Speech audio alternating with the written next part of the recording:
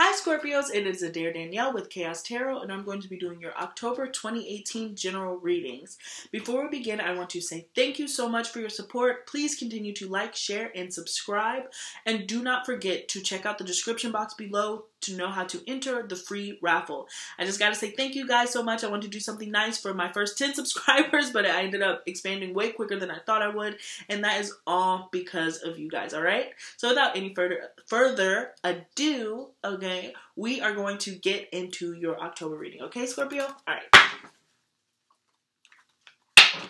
Ooh, sorry. October 2018, okay. Sun and Venus.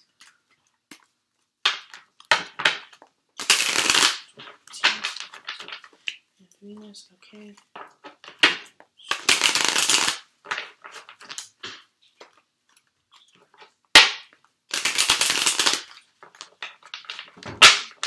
One more time. Venus, October 2018.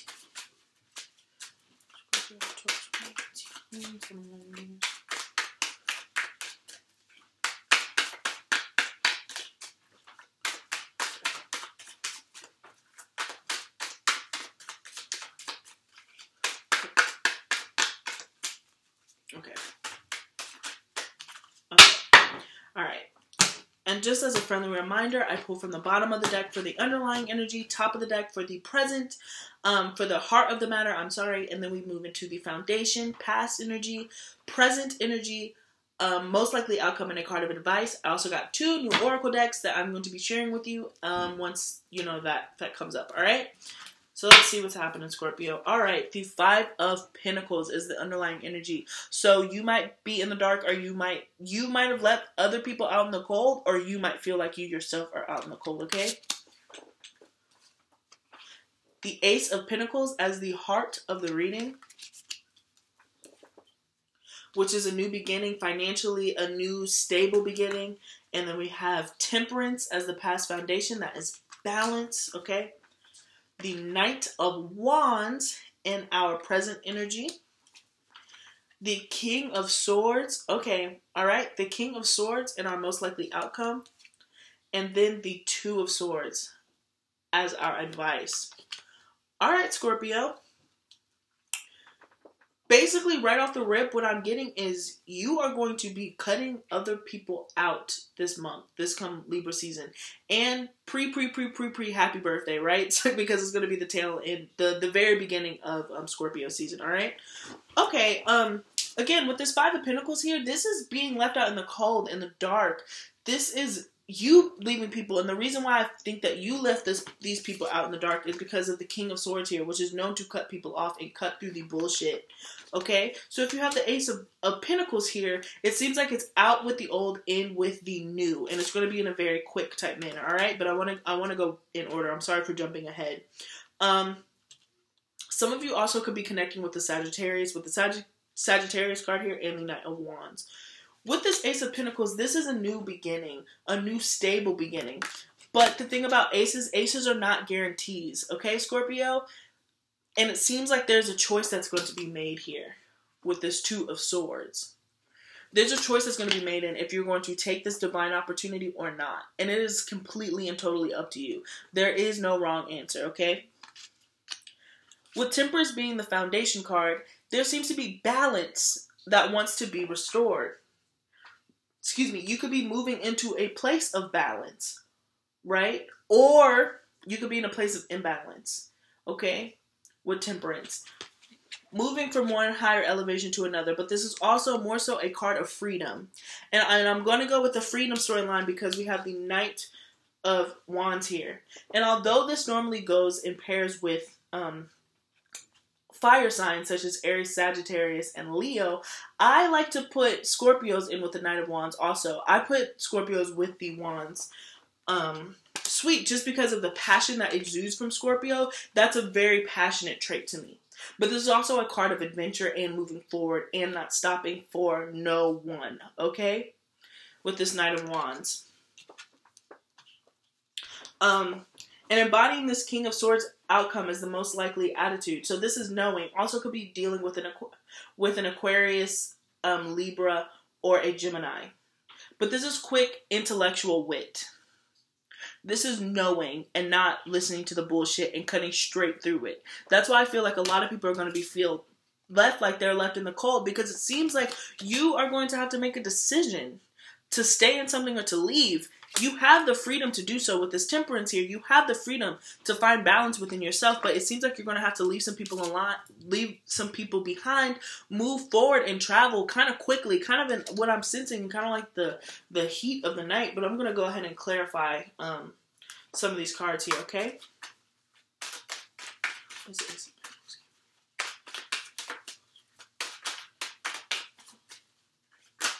Ooh.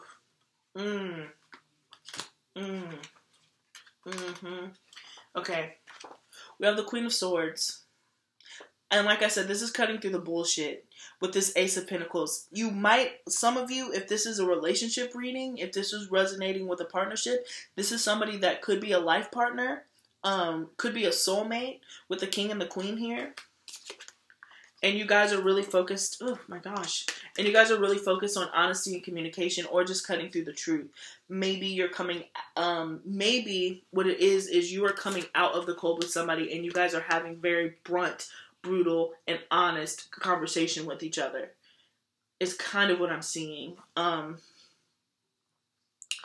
restore this type of balance, I think the way that Libra season is kind of affecting you, it is bringing a partnership. And if you been left out in the cold with somebody with this Five of Pentacles, which is instability, there is a new stable beginning that is coming in. And it could be with a person from the past. It could be with a person that is coming back, right?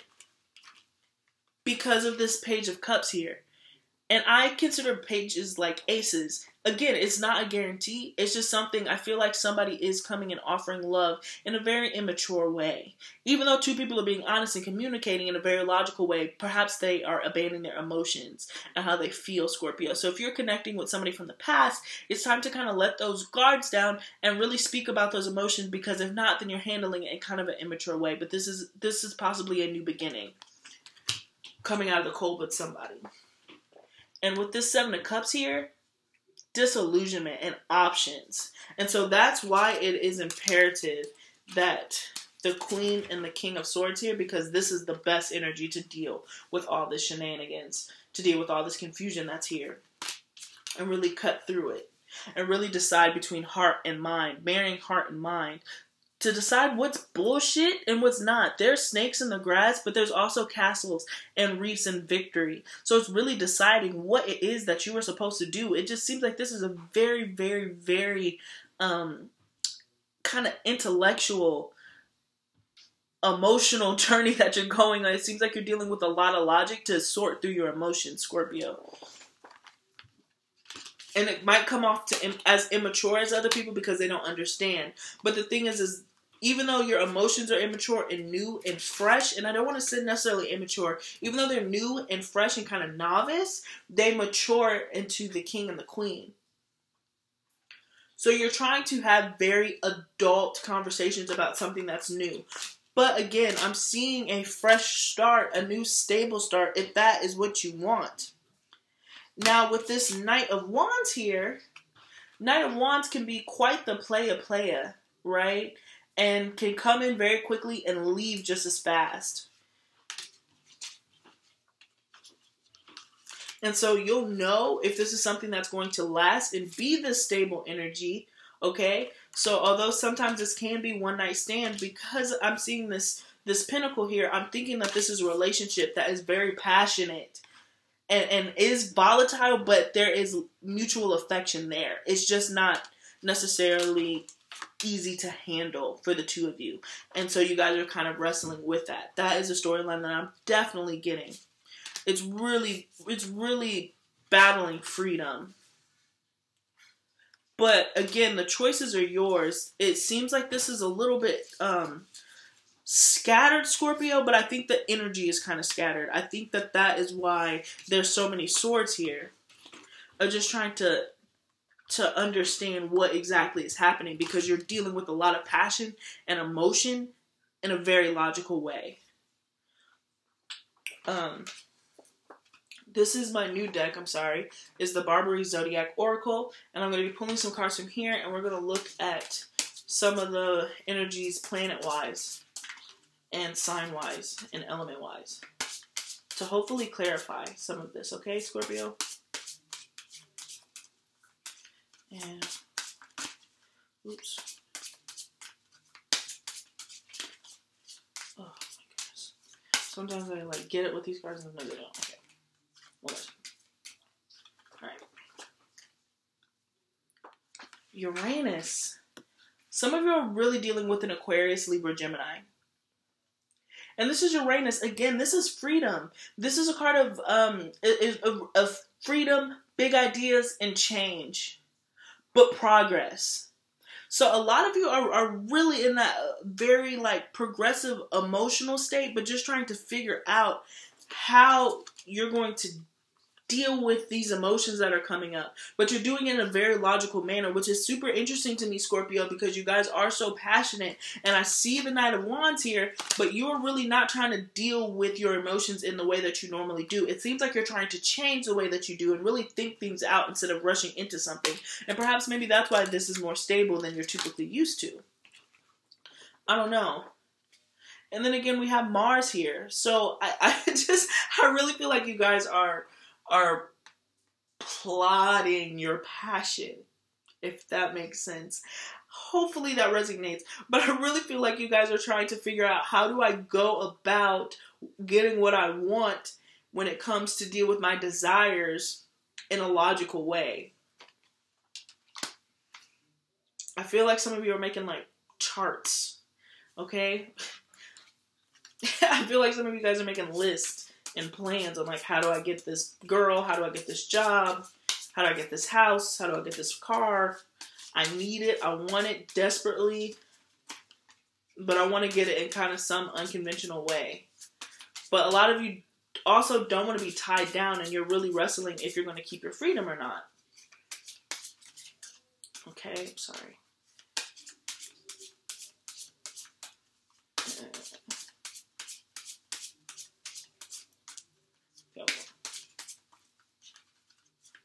I want to say that, and it's always a lie. Alright. Aquarius. Oh my goodness, Scorpios. Aquarius. We are dealing with some really, like, intellectual energy. If you guys are dealing with an Aquarius, or you're tapping into the Aquarius into your chart, you guys are perhaps even detaching from a situation. I'm going to pull out the book because this is really crazy to see so much. Like, I'm just going to pull all of this up for exactly how much Aquarius is here. Like, this is a very, like, this is almost all Aquarius. So some of you are definitely connecting with Aquarius, but some of you are trying to detach, which seems so opposite of you guys this Libra season.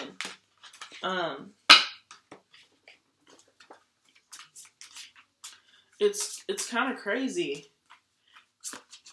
And then air again. So we're dealing with a very, very logical side of you, Scorpio. This seems like a very, like, I feel like you, again, are plotting on your desires. Like, you're plotting to get what you want. You really are trying to figure out what it is that you want out of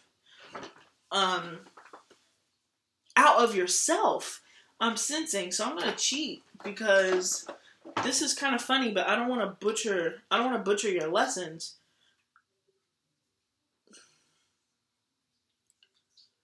Sun, moon. All right.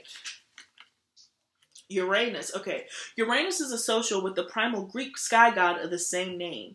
Uranus brings up some powerful human needs, such as the desire for freedom and individuality, as well as push towards a large vision and humanitarian service.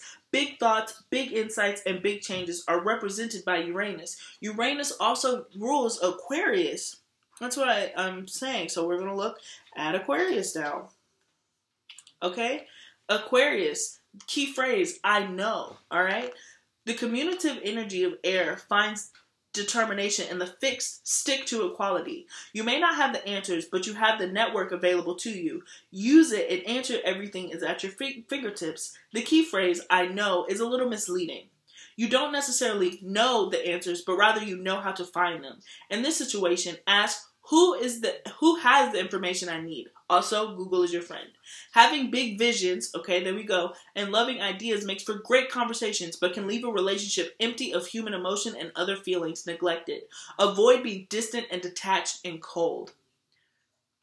So this is really again, just individuality, freedom, again with temperance, really balancing your freedom and your emotions. So if you do not want to get into a relationship and you're just having like really cold, kind of detached conversations, then that could be affecting the other person. But again, because of the Knight of Wands being here, I'm sensing a lot of passion, Scorpio. That's why I'm like just so like confused. All right, and then we're going to read about air.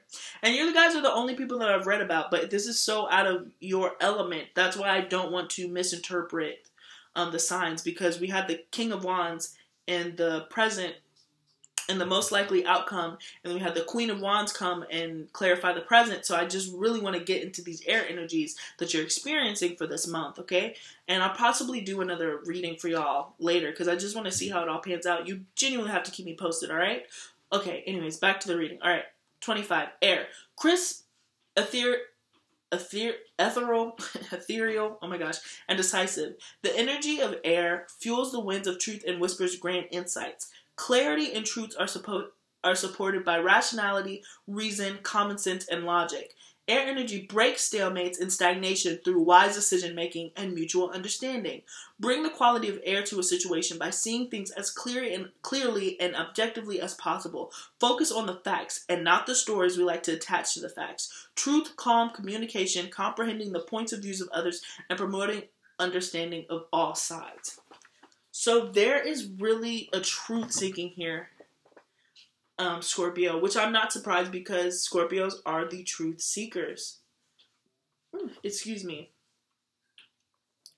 But there's truth that is trying to be sought out here.